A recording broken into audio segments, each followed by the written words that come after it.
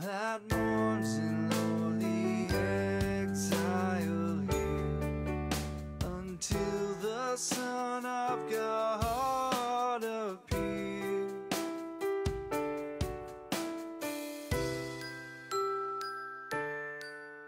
Oh, come thou wisdom from on high, and order all things far and nigh. To us the path of knowledge show, and cause us in her ways to go. Rejoice, rejoice, Emmanuel shall come to thee, O Israel.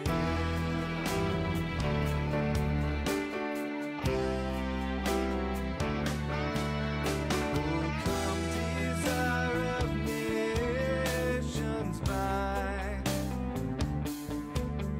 O peoples in one heart and mind. Bid envy, strife, and quarrel cease. Fill the whole world with heaven's peace. Rejoice, rejoice, Emmanuel shall come to thee, O Israel.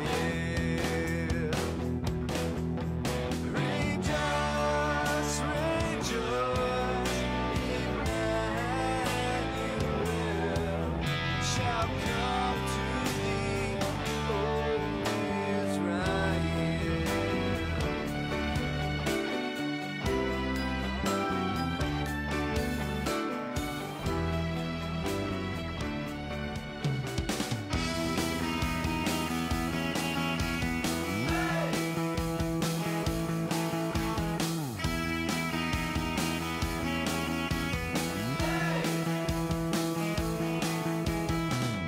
The herald angels sing, glory to the newborn King. Peace on earth and mercy mild, God and sinners reconciled. Joyful all ye nations rise, join the triumph of the skies. With the angelic host proclaim, Christ is born in Bethlehem. Hark, the herald angels sing, glory to the newborn King.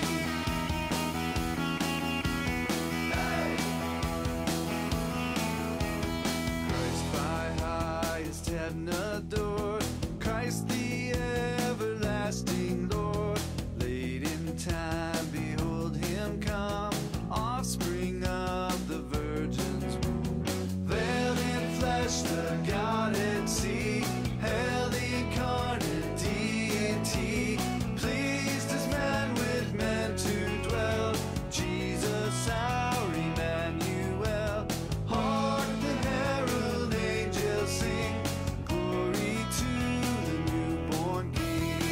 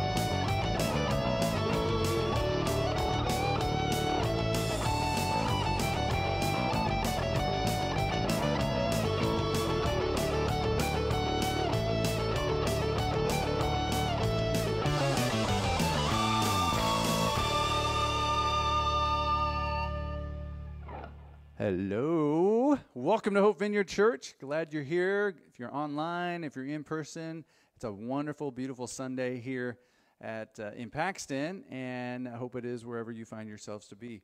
Thanks for being with us. My name is Jim, and my wife Dee Dee and I are the pastors here at Hope Vineyard Church in Paxton, and we're just saying Merry Christmas, welcome. We're so close to Christmas now. It's so crazy. I did some wrapping yesterday. I do the wrapping in our house. And I enjoy doing that. It's something that blesses my wife, too, because she does not enjoy doing it. And so it's a win-win. And I hope you're getting in the spirit. If not, we're going to continue trying to help you out with that. If you're online, take a moment now to like this Facebook page if you haven't already done that.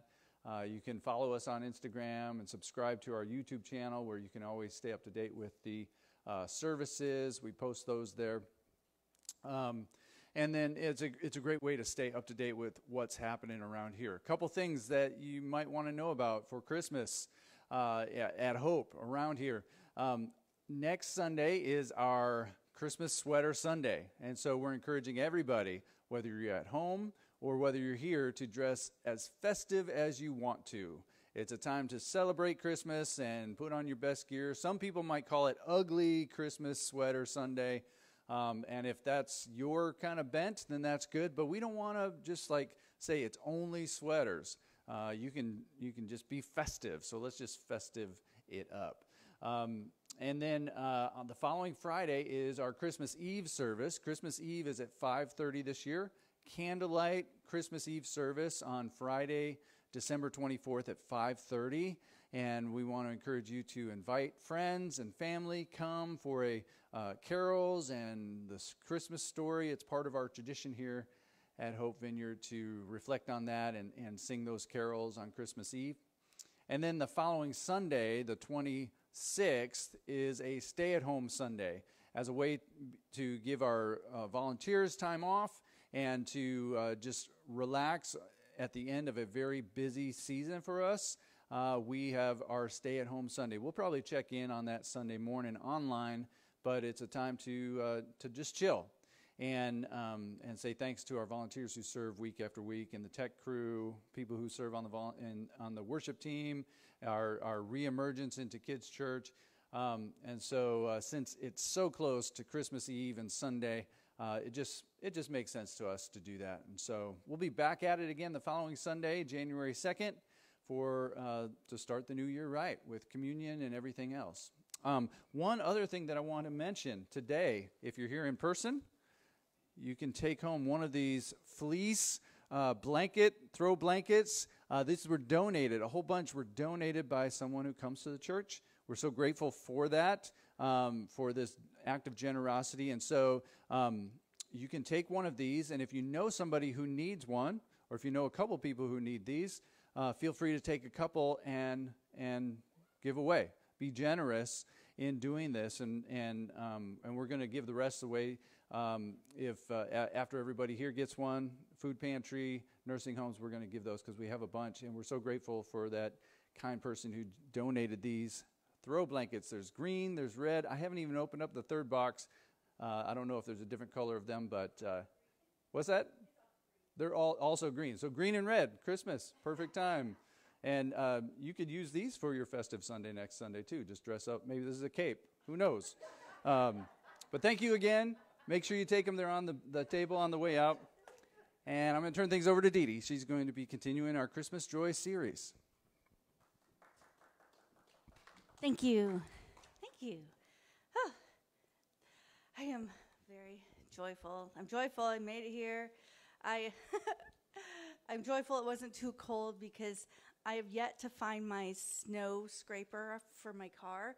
And when it gets really cold, my car gets just, even if all the other cars don't, my car gets ice on it. And so I had to walk. So I walked here the whole 2 miles. It's not like, like years ago when you had to walk miles to school. It was just not 2 miles, 2 blocks. I walked 2 blocks, 2 blocks, made sure my hair wasn't messed up too badly. It was, God's grace, it wasn't windy either. So good day for that. And I am joyful and grateful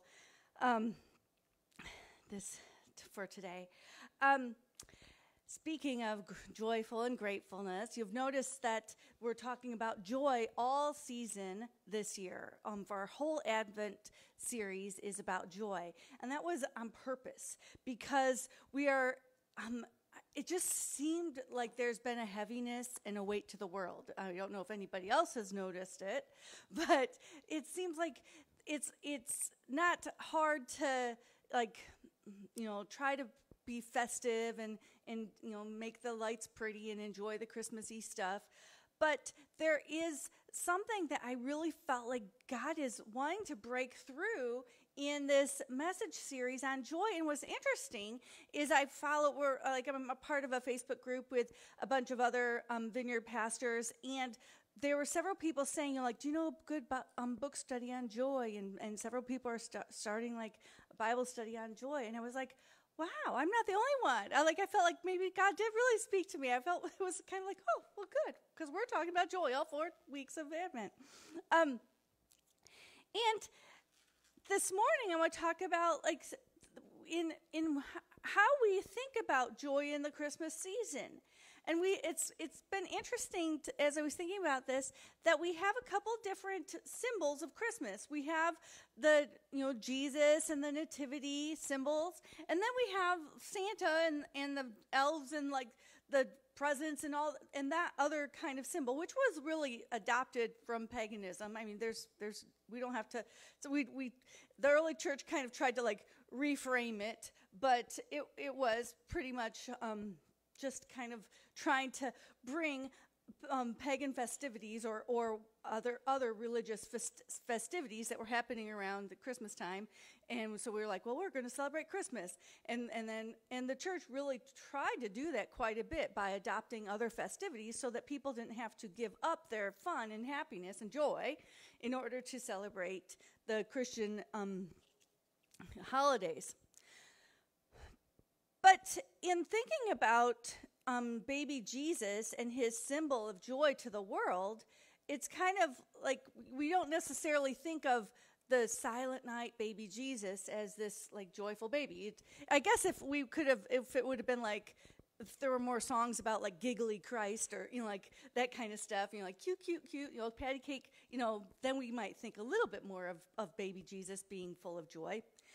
But it's when Jesus is birthed, and it is baby Jesus that we think of when the shepherds, or when the angels came to speak to the shepherds and told them that there was going to be a Savior born, and it was going to bring joy to the whole world. And so I wanted to really investigate a little bit about Jesus's own joy this morning. And it was really quite interesting what we came up with. So I'm going to pray, and then we'll pursue this a little bit more. Father, we thank you that at Christmas time, you have given us your Son, and it's actually your Son that brings us joy. And we thank you that you've remind us, you've allowed other things like Santa and elves and Elf on the Shelf to remind us of the joy that you give. But it's actually you that we get to experience. And so this morning I want to focus on Jesus and really think about your joy and this joy that you give us.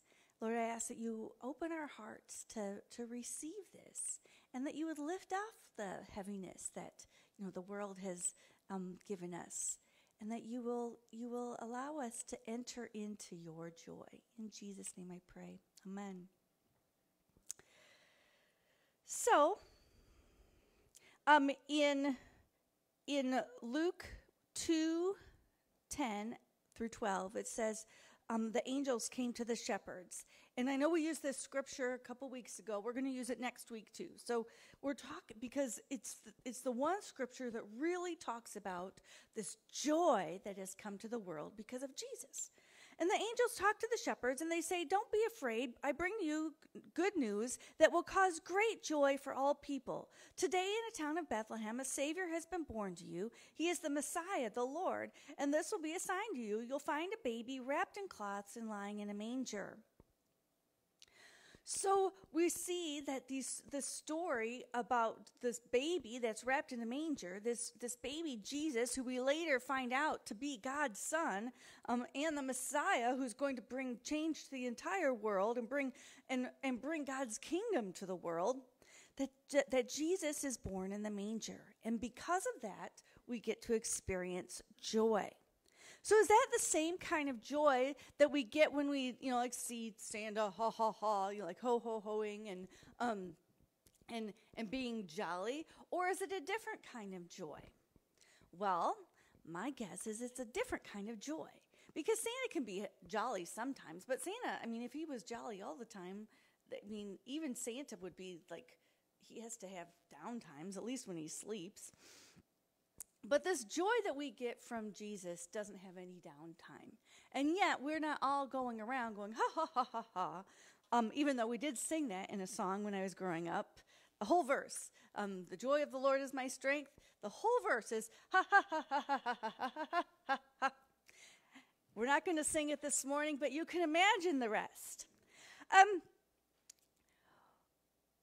The church not only remembered, the early church wrote down these stories, and not only of Jesus' birth, but Jesus was noted to the early church as being someone who encompassed joy.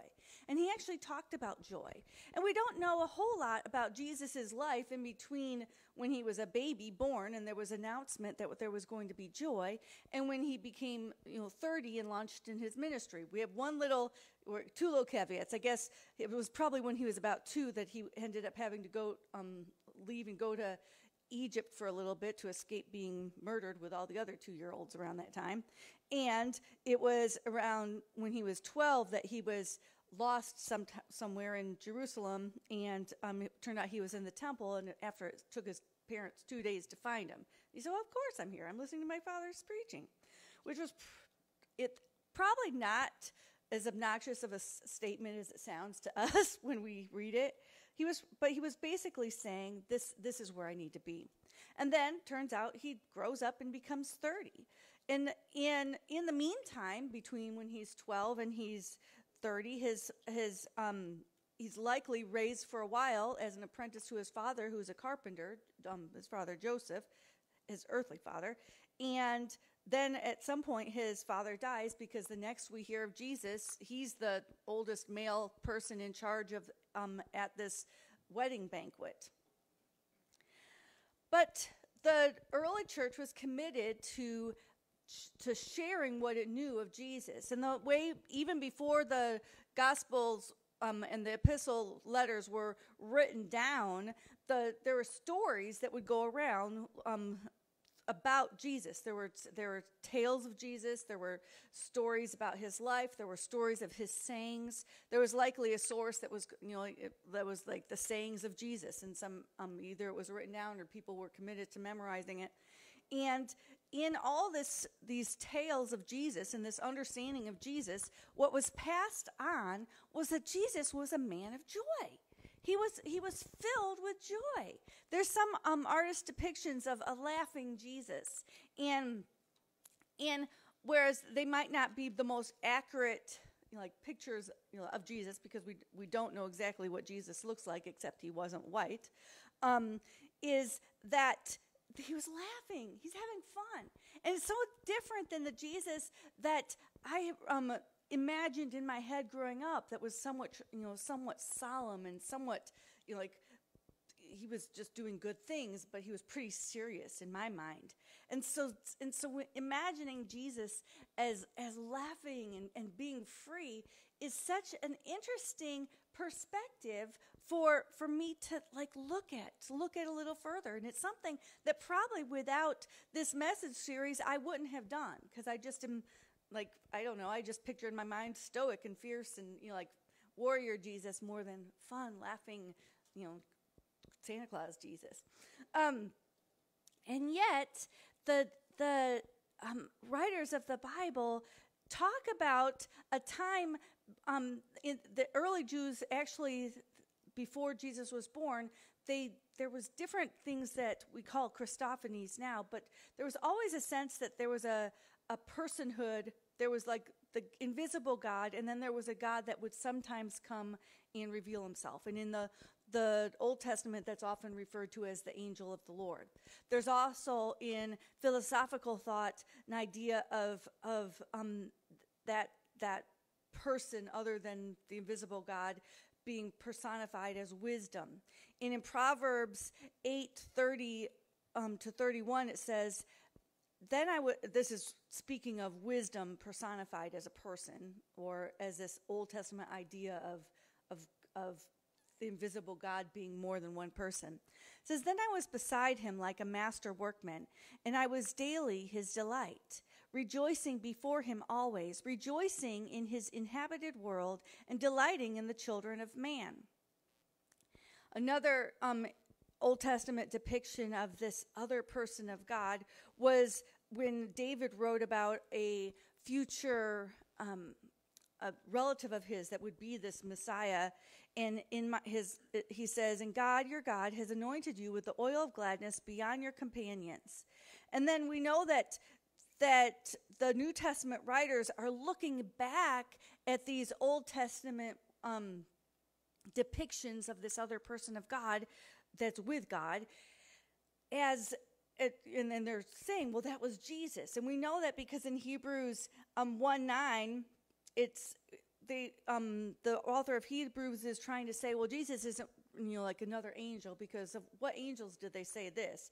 And it says, you have loved righteousness and hated wickedness. Therefore, your God has set you before your companions by anointing you with the oil of joy. And so the Hebrew writers say, or the writer of Hebrews and the early church has this understanding that this person of God who was with God from the beginning was, now we know that was Jesus.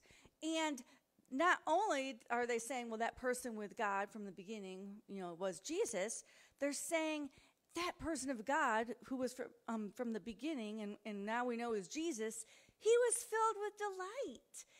He was filled with delight because he rested in his Father's delight. He rejoiced in the world, the inhabited world. He rejoiced in mankind. And he was anointed with this oil of gladness. So that Jesus, that second person of the Trinity, that person that the early Israelites didn't quite understand, but had some idea of, that baby was born, and it's become good news of great joy for us. The early church also talked about Jesus actually being joyful. So these stories that were put together and taken and used to write the gospel letters. It's important to understand that the gospel letters were written even after some of the epistle letters, like from Paul and the people who wrote the epistles. And so these were sometimes written like 100 years after Jesus. And so these weren't necessarily like written by people who were on the ground, like if you have like somebody who's a news anchor who goes into the war, into the battlefield, like play-by-plays, or a sports anchor, I guess, too, or weather. And so these are stories about the important points of Jesus. And so when joy and Jesus being filled with joy isn't an important point, it gets passed on. If it wasn't that important, then it doesn't get passed on. But the things that come down to us, by the time they make it to the Gospels and the epistles, this is what the early church believes. And it says that Jesus, in Luke 7, it says that Jesus was sometimes accused of having too much fun. I mean, it's his accusers said, the Son of Man came eating and drinking, and you say, look at him, a glutton and a drunkard, a friend of tax collectors and of sinners. So Jesus was hanging out with people, and people that would have been frolicky people, probably people that were considered sinners or didn't necessarily exemplify the more stoic relationship with God that the the religious leaders at the time had. And yet Jesus was hanging out with them and enjoying himself. And it's interesting that when we think about evangelism, so often we thinking of like things that people ought not do, and in sincerely telling them that they just ought not to do it. We don't really think of evangelism in the way that Jesus is like hanging out with people. And he's not necessarily hanging out with people so he can bait and switch them later and say, and by the way, I don't really think you ought to be doing that. It's his love, it's his relationship with him that eventually moves people in whatever direction the Holy Spirit's leading them to be. And it's really fun to see that Jesus is just hanging out with people. And he's accused of having too much joy. He even explains at one point in Matthew 13:44, it says, Jesus is talking, he says, the kingdom of heaven is like a treasure hidden in a field, which a man found and covered up. Then in his joy, he goes and sells it and all that he has to buy this field. So he's explaining we know his other parts of his ministry are telling, like that he's supposed to come and share the kingdom of heaven that the kingdom of God has come, and that, God's rule and reign is broken through into the present, and that is supposed to be received with great joy. So much great, it's supposed to be something that's so amazing that someone would sell all their possessions in order to acquire it.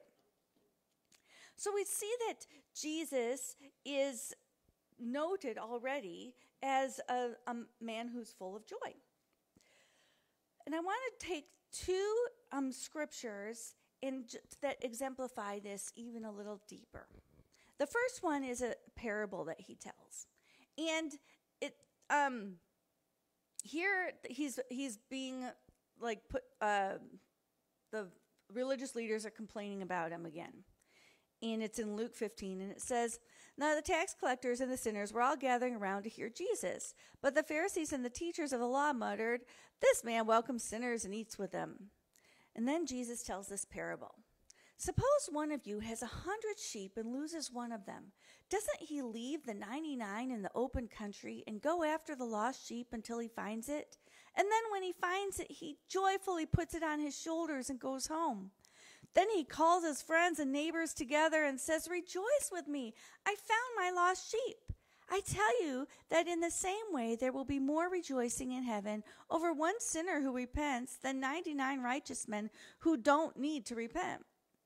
Or suppose a woman has 10 silver coins and loses one. Doesn't she light a lamp, sweep the house, and search carefully until she finds it? And when she finds it, she calls her friends and neighbors together and says, rejoice with me, I have found my lost coin. In the same way, I tell you, there is rejoicing in the presence of angels of God over one sinner who repents. Now, in each of these, Jesus is addressing the accusation that he shouldn't be welcoming the sinners or to eat and eating with them. And now, sometimes we have an idea of what sinners means. And we kind of think, well, a sinner is someone else over there who's doing something like that.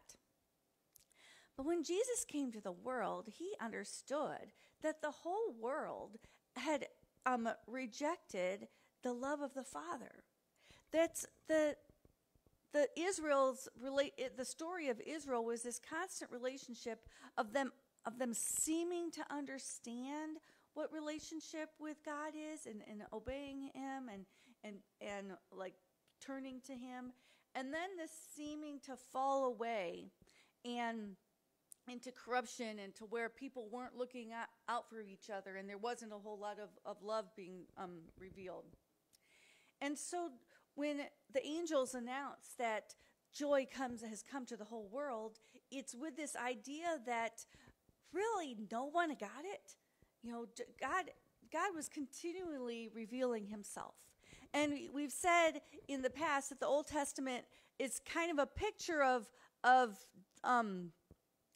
God's revelation of himself to the world. And yet we also see some things in the Old Testament attributed to God that really don't seem very like what a good and loving God would do. And what Jesus does is he says, well, that's right. That's stuff that a good and loving God wouldn't do. I'm here to show you God. I'm here to show you love.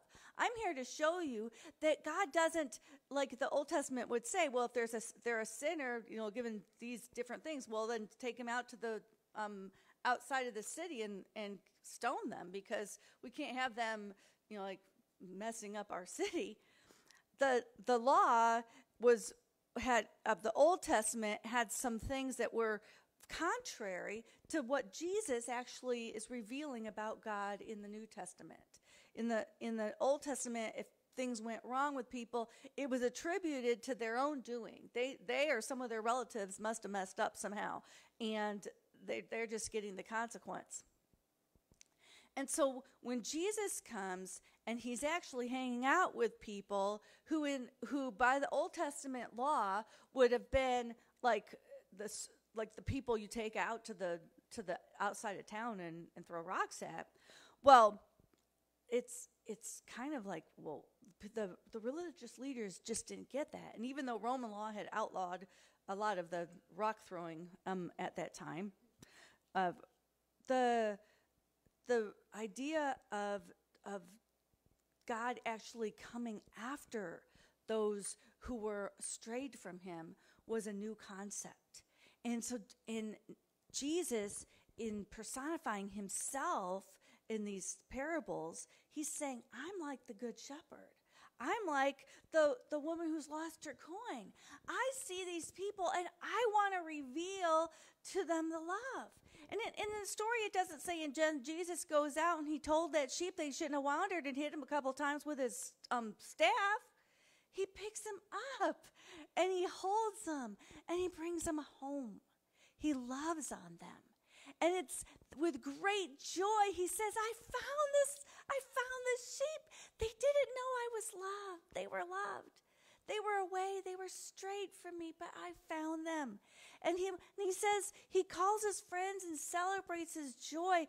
The word that is used in Greek, I guess there's somebody smarter than me did a word study on this, and they said there was two words, and one is like this sense of happiness, but the other is a sense of sharing.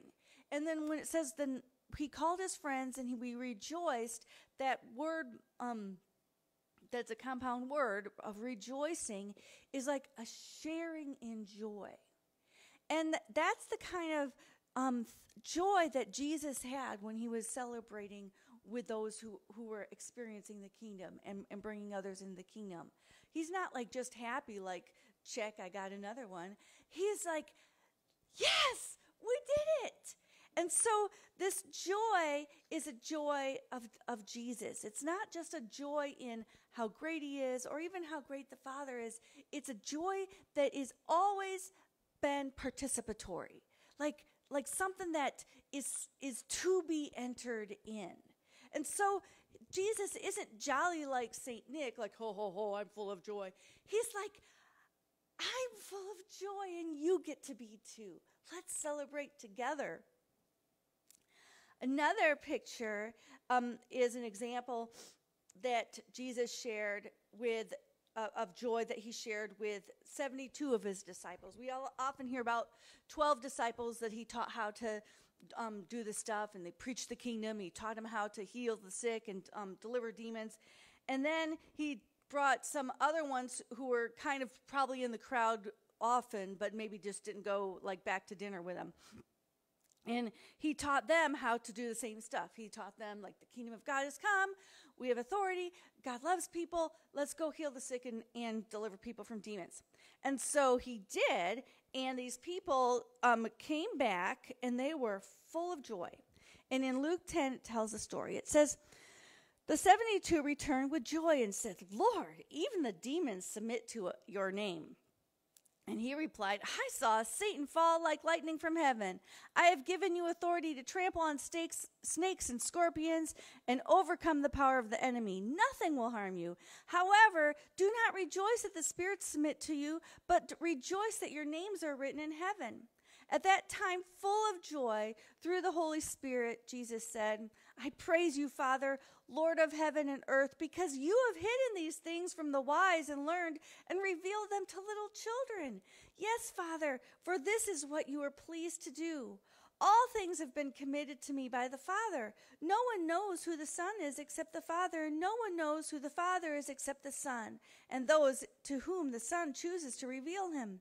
Then he turned to his disciples and said privately, Blessed are the eyes that see what you see.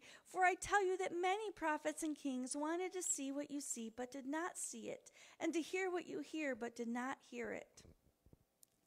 And so Jesus is celebrating the joy that his disciples have when they go out and they get to preach the kingdom, and they get to tell the demons to get out of people, and they get to heal people. And they're excited and then they're happy. And he's saying, you know, it's cool that you got that power. But remember, it's because of this relationship you have of Jesus.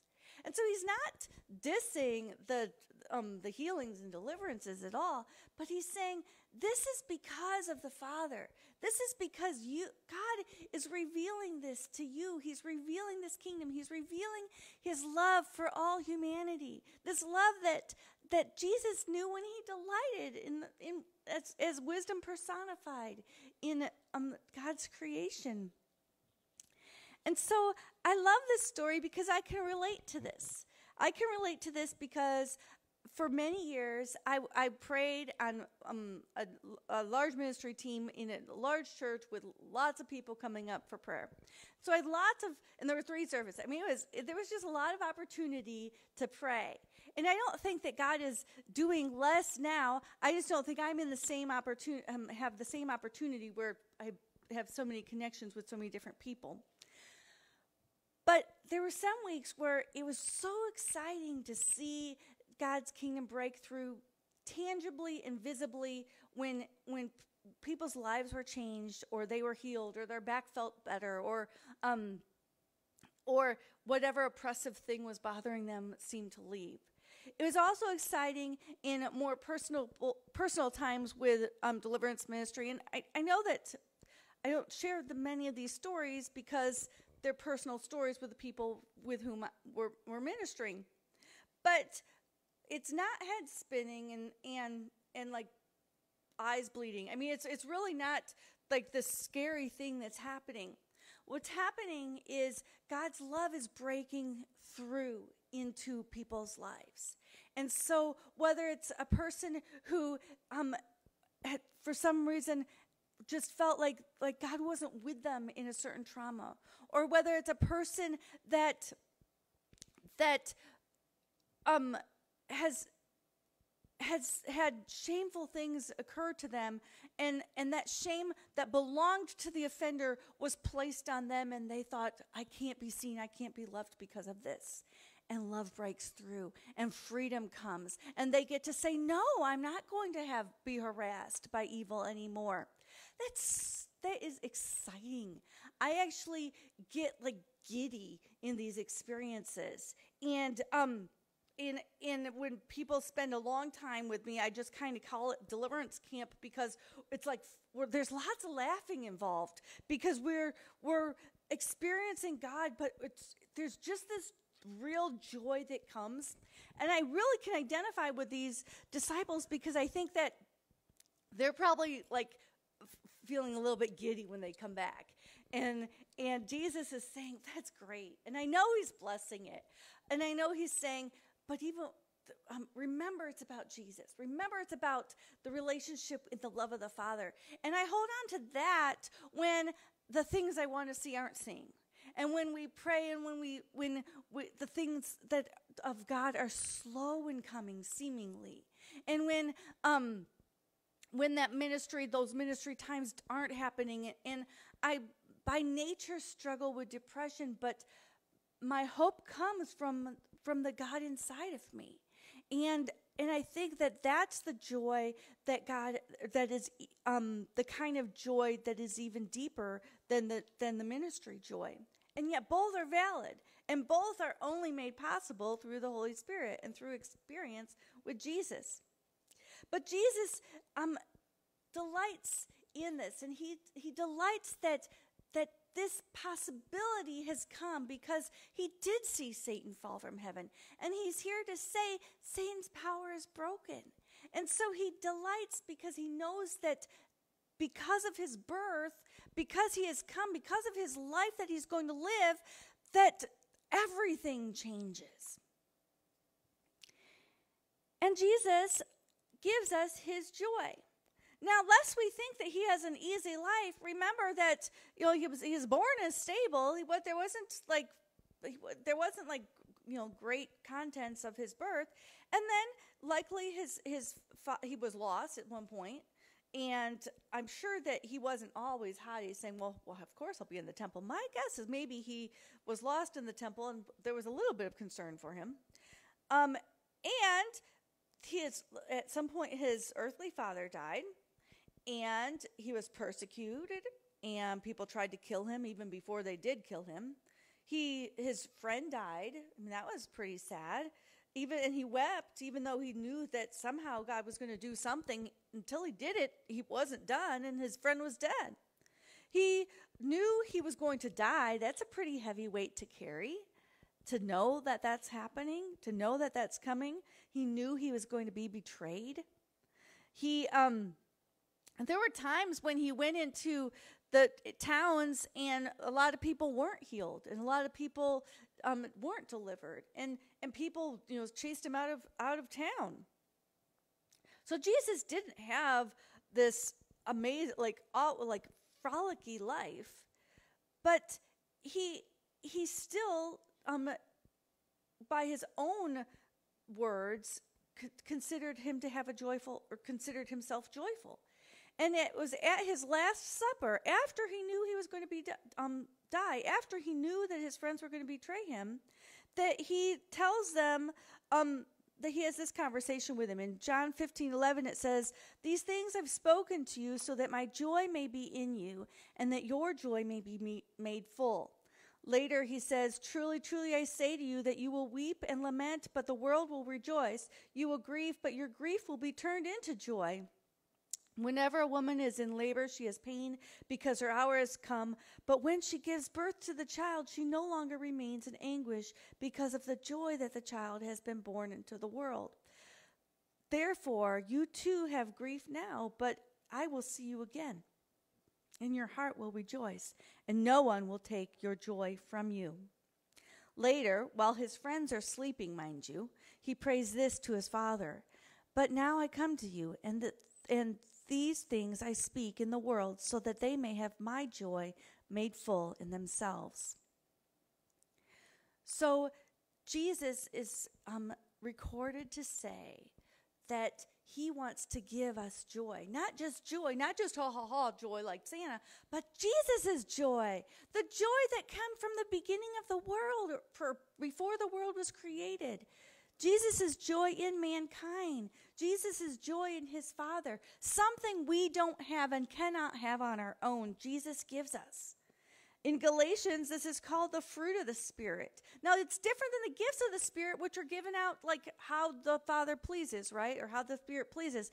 The fruit of the Spirit is what you have when you have the Holy Spirit. It's something that we have in us, and we can grow in it, but it's given to us because the Spirit of Jesus lives in us. So joy is being in the presence of the Father and experiencing his love for mankind, his delight in you, his delight in knowing you. Just like Jesus, you get to be in the presence of the Father, and the Father delights in you. And this is Jesus' joy that he's giving to you, to know that, to have that inside of you. We get to partner in revealing his love and celebrating with others as his kingdom comes. It's a grace that is present when there's persecution, when there's trouble, when there's grief, when the plan is bigger than our own comfort, when we don't see it It's a grace that comes to us. It doesn't mean that we are always laughing and partying, but it means that we have something in us that we can find beauty, that we can find something bigger than what we who we are and that we get to enter into a story that is still going on. God has given himself in this time. We get to experience what the prophets were only looking forward to. That you and I may experience the way the Christmas baby truly changed the world. That we may experience the oil of gladness. The oil of gladness means it's a gladness that comes with healing. And that Jesus had before time began. And that we may experience the delight of the Father and participate in his plan and share the joy of God moving amongst us in community as we reveal love to those who have yet to experience the same kind of joy. So I hope this gives you hope this season. And I hope that when we are reminded of joy from Santa's ho-ho-hos, we can also be reminded of the baby Jesus that grew up and has given us his joy forever. Father, we thank you. We thank you for the joy of Christmas. We thank you for the joy of participating in Jesus' joy. And we thank you of this time and season to be reminded and celebrate that today. In Jesus' name we pray. Amen.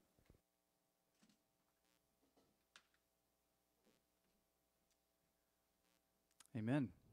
And as we enter into this time of worship through singing and lifting up our voices joyfully before the Lord, let's pray the prayer that Jesus taught us to pray together. Our Father in heaven, hallowed be your name. Your kingdom come, your will be done on earth as it is in heaven. Give us today our daily bread. Forgive us our sins as we forgive those who sin against us. Lead us not into temptation, but deliver us from evil. For yours is the kingdom, yours is the power, and yours is the glory forever and ever. Amen. Well, feel free to stand, spread out, clap, shout, dance. If you're at home, turn it up and sing like nobody's listening except for Jesus.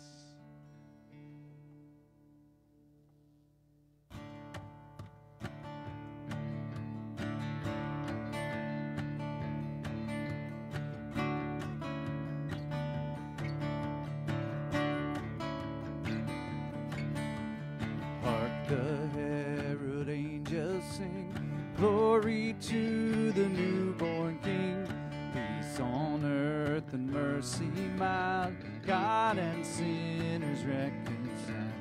Joyful all ye nations rise, join the triumph of the skies, with the angelic host proclaim, that Christ is born in Bethlehem. Hark the herald angels sing, glory to the newborn King.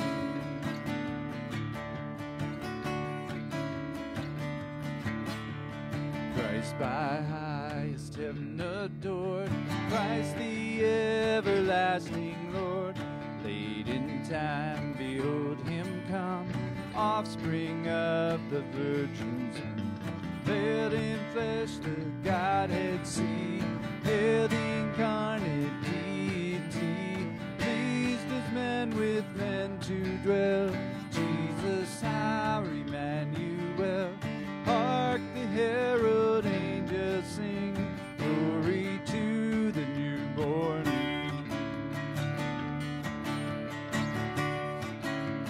Hail the heaven-born, hail the heaven-born Prince of Peace, hail the Son of Righteousness, light and life to all he brings, risen with healing in his wings. Mighty lays his glory by, born that man no more may die, born to raise the sons of earth, born to give them second birth. Hark the herald angels sing, glory to the newborn King. Hark the herald angels sing glory to the newborn.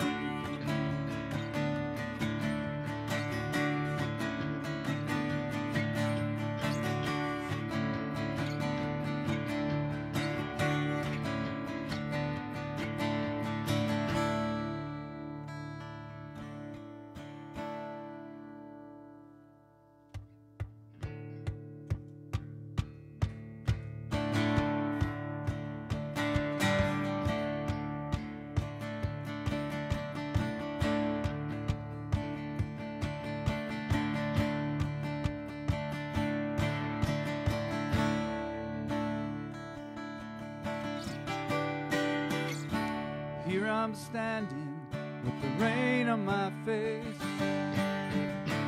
finding here such unusual grace. I'm waiting here, standing where the mercy falls.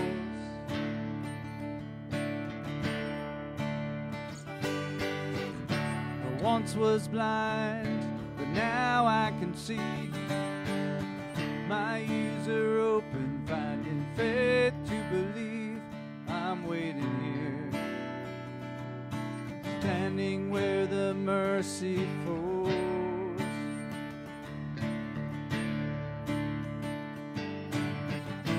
Strengthen feeble hands and steady the knees. Say to the fearful heart, our God is coming, our God is here.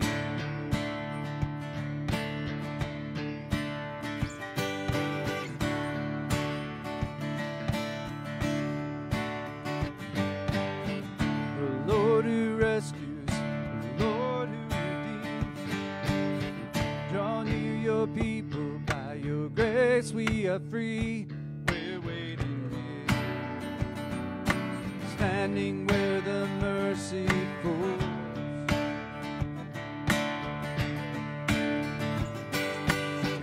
We once were blind, now we can see.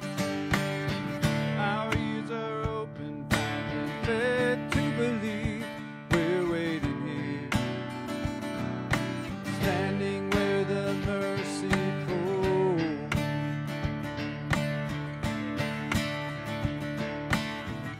Strengthen feeble hands and steady the knees, and say to the fearful heart, our God is coming, our God is here.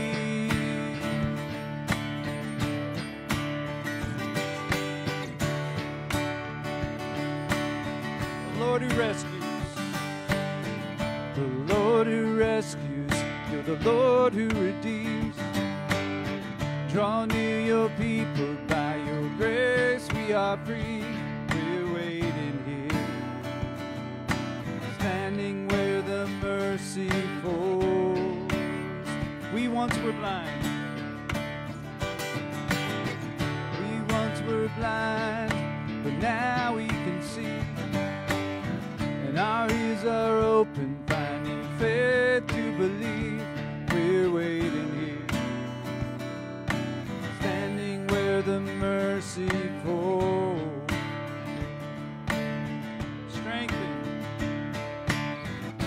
Strengthen feeble hands and steady the knees. Say to the fearful heart, our God is coming, our God is here.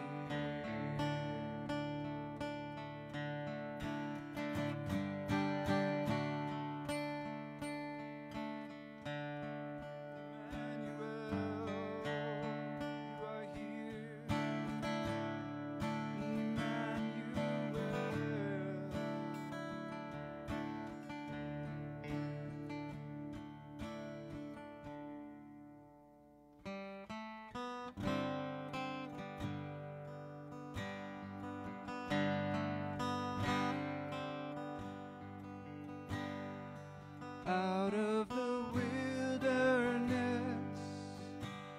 into your deliverance.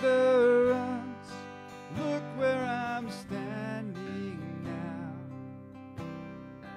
These hands that once were chained,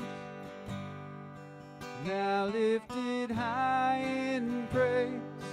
Look where I'm standing now. Look where I'm standing now. I stand on the chain breaking, miracle making, powerful name of Jesus. On the body raising, prodigal saving, powerful name of Jesus.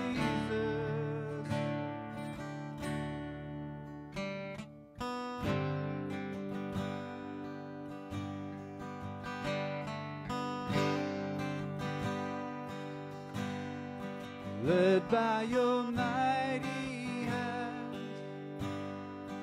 into the promised land. Look where I'm standing now. Carry the cross for me.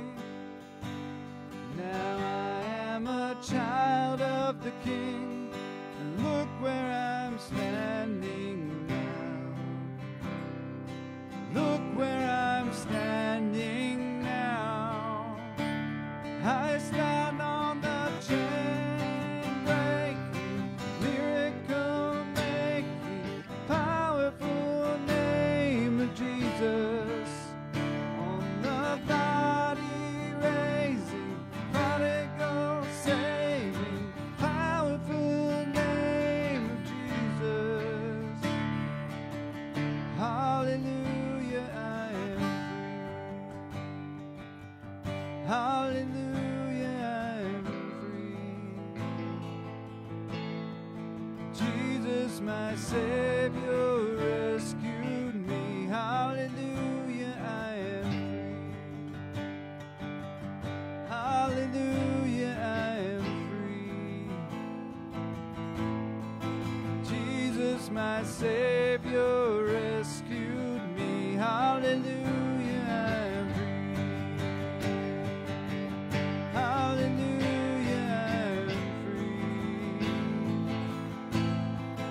Jesus, my Savior, rescued me. Hallelujah, I'm free. I stand on the chain breaking, miracle making, powerful name of Jesus. On the body raising, prodigal saving, powerful name of Jesus. On the chain breaking, miracle making, powerful name of Jesus. On the body raising, prodigal saving, powerful name of Jesus. Hallelujah, I'm free. Hallelujah, I'm free. Jesus, my Savior, rescued me. Hallelujah, I'm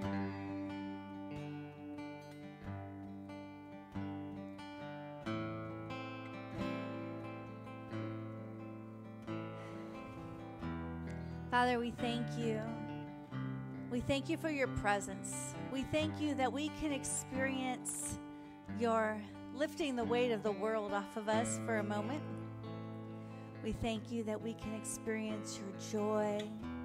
We thank you that we can experience your delight in us, that we can feel free, that we can be known, that we can know your comfort, which means that you're with us. Lord, that you haven't left us, that you are here right now. And Lord, we ask that your presence and your spirit and your kingdom would break through. And in this moment, I just ask that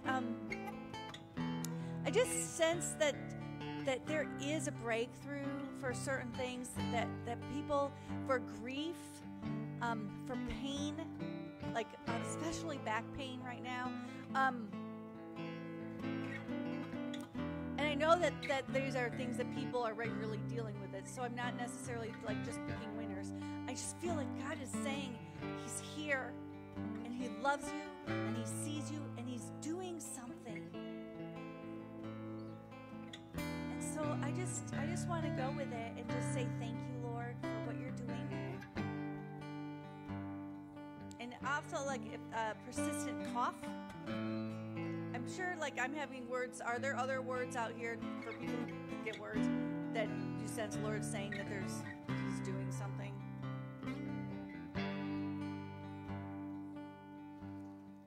You can tell me.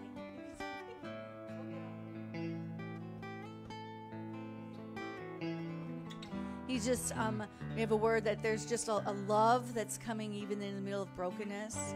Like there's a love that's meeting you. Is that, I don't want to put words in your mouth. And so I just pray that and bless what the Holy Spirit's doing. And if any of those things does come to pass, please let us know, because I don't usually I haven't in a while given words like that, but it just really felt like the Holy Spirit was saying, there's something I'm doing. And so we just bless that and say yes to that. And Lord, we just thank you for your presence. And we thank you for that you have given us your joy. That this is something that's yours, and we have it. And Lord, I ask that you continue to teach us what that means. In Jesus' name we pray. Amen. Thank you for being with us out there. Thank you for coming this morning and that we get to do this thing together. I'm thankful for this church family. And we'll see you next week.